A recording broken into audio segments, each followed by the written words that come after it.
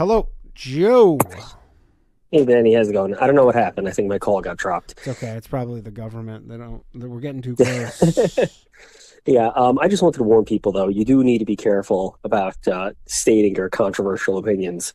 There's a judge in Kings County who is currently in a lot of hot water because she had some very racist and homophobic opinions that did not go over well. Yeah, I think. How did she release them? Talking to people, and people heard her and reported it, and then they had her removed. What's Then her they last? What's her realized- last name? Oh gosh, I don't Cohen remember. or I'd have to Nipple? look it up. I know it was a it was a black woman. I'm trying to Google it. Okay. They had her Here we go. removed. Then they had to send her back because you can't do that. It's an elected position. So she's working, but they're just not giving her any cases. So she's just getting paid, $200,000 to sit there and do nothing. Yeah, I found it right here. Her name is Judge Harriet Thompson.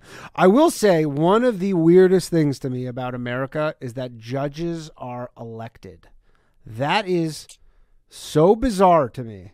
I think I've said this before, but that is so strange and sometimes people have said that, like in certain counties in America, like the judge is not a lawyer. So it depends where. I haven't seen, you can be Supreme Court judge without being a lawyer. That's fucking which is insane. Crazy. Yeah. Has that ever happened? In New York, I don't think that's ever happened, but you can do that. In New York, you do have to be a lawyer for like X amount of years, and it's a whole process. But the entire thing, it's all chosen by the party. I know a number of judges.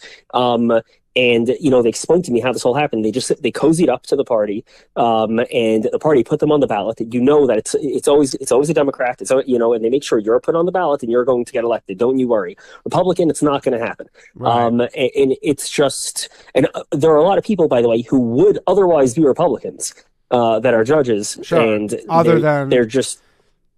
Yeah, but they have to play the game. Is it understood that you're like, and you're also gonna your decisions are gonna be in line with the party in general? Not exactly.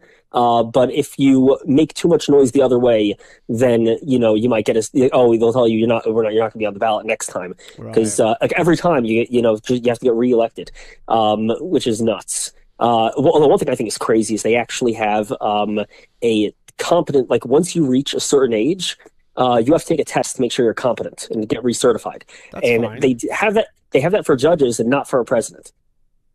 Yeah, I mean, imagine the like geopolitical calamity if the president failed that, though.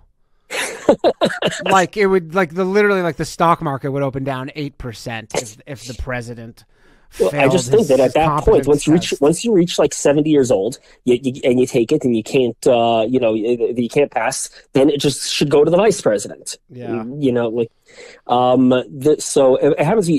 There are cases of people who aren't lawyers that become judges, and this does happen in New York, but. They have to have passed the bar, and they're technically, and be admitted. So they went to law school, but they never actually practiced law. They worked. Understand law.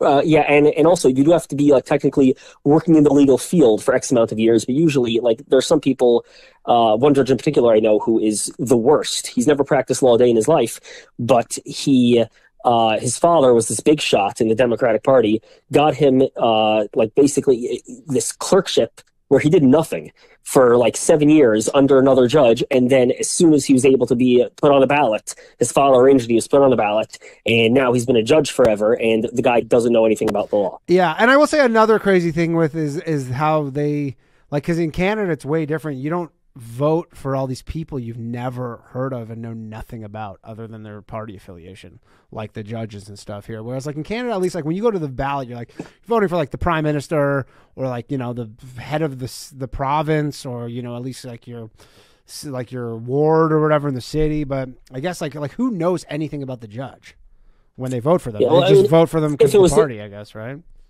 If it was up to me, if I would make it that you cannot put the party on the ballot. Yeah. So you would just see the name of people, and you better do your own research to decide who you want to vote for. That is a good idea, Joe. I mean, that'll probably never happen in a million years, but that's a great idea, actually, is you just, because the moment that, I mean, people, the confused looks on people's faces, if there was no party when they went to the ballot box, they would literally, it would be like playing the lottery at that point.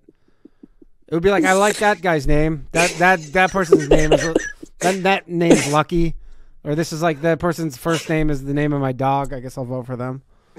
You probably have a lot of people changing their names to like really cool sounding names. Oh, absolutely. Like the Max Powers and all that shit.